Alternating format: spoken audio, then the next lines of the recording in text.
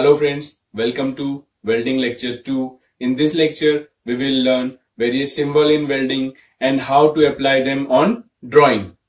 First question is, what are the commonly used welding symbols? These are the various welding symbols. We will discuss most commonly used ones. Let us discuss various weld symbols. So, this is fillet weld symbol. First one is. Second one is weevil weld symbol. Third one is combination of weevil and fillet. This is used to provide, sometimes used to provide greater strength to the weld. This is V-groove weld symbol. You can easily identify with its shape. This is U-weld symbol. This is J-weld symbol. This one is flare weld symbol. This is flare V-weld. As in weevil weld, one surface is at 90 degree, one is prepared, means groove is prepared on that. So this is weevil weld. Same as in the flare weld also. This is weevil flare weld. In this, one surface is at 90 degree and one is at curve. This is slot weld symbol.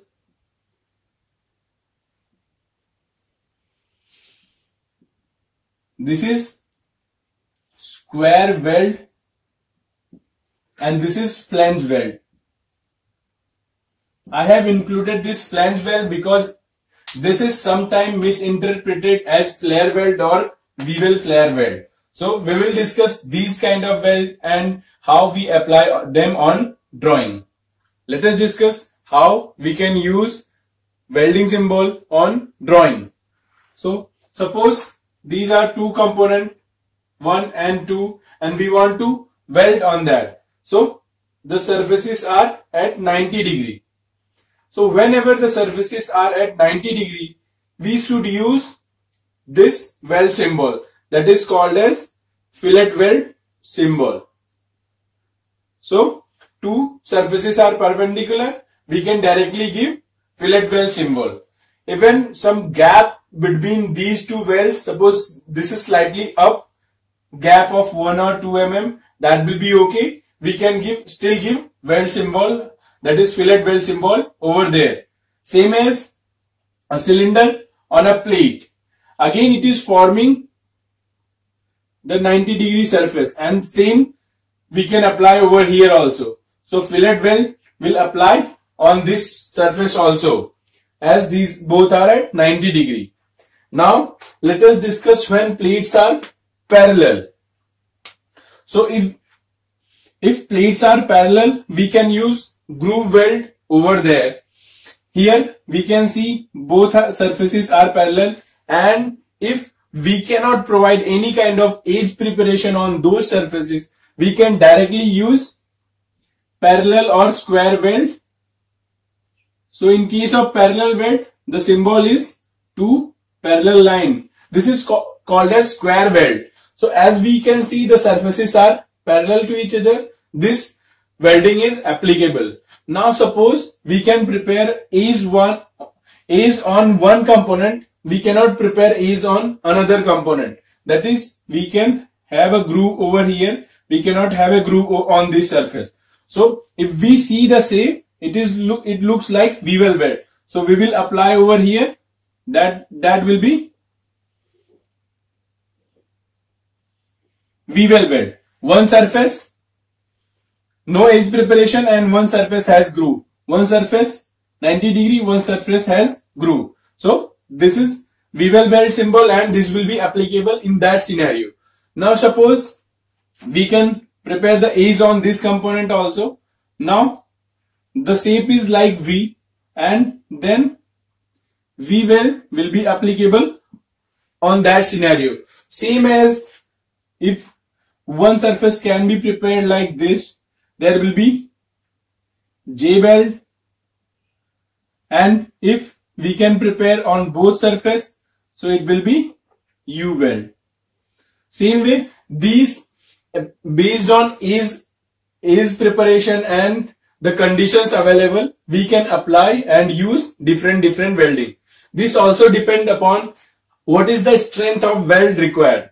So in case of groove weld, we can get more weld strength compared to this square groove.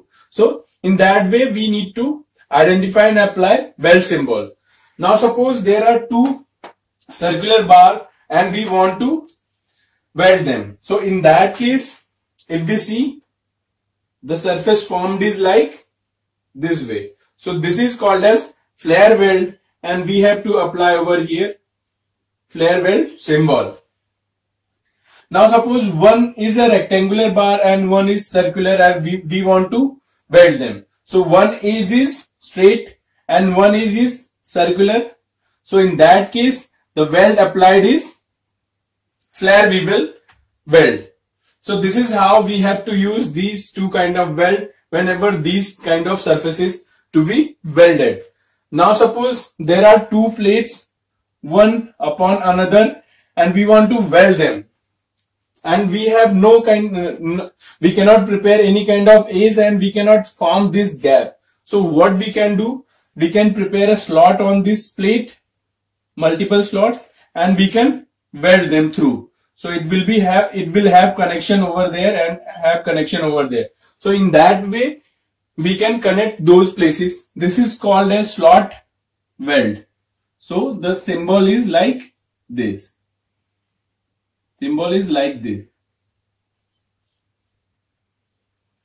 So this is how we can use few welding symbols in our drawing. Let us discuss how we define size of weld.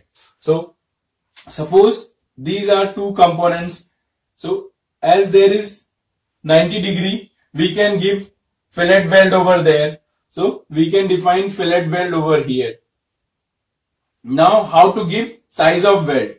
We can give size of weld on this side. So suppose I give 0.375 inches. So it means that I have given the leg size of 0.375 over there. And this is called as size of fillet weld. Sometime we have seen it is given like 2-5 over there. It is called as stitch weld. In that case, 2 inch is the weld in overall length of 5. So suppose this plate is to be welded with this, and we have given stitch weld over there. So in 5 inches, we will weld 2 inch over there. So again in next 5 inch, we will weld 2 inch over there. So this is applied when strength is not a factor. We just want to connect the part. In that case, we can give like this, where 2 inch is the welding in case of 5 inch of the length. So this is also called as stitch weld. In case of a fillet weld, remember one thing. The size of weld cannot be go beyond the thickness of the plates. So consider this is 0.2 inch of thickness, this is 0.3 inch of thickness. The size of weld should not cross the thickness of weld, because then we have no penetration over there. So this is, we need to keep in mind when we are giving the dimension or size of weld. Now, how groove weld dimension is defined? So sometimes we can define over here. This is called as penetration dimension, and this is depth of that 0.35. We can define the root opening over here also, that is 1/6. So this will be the 1/16. So this will be the root opening that we can define. And again, we can give angles over here also.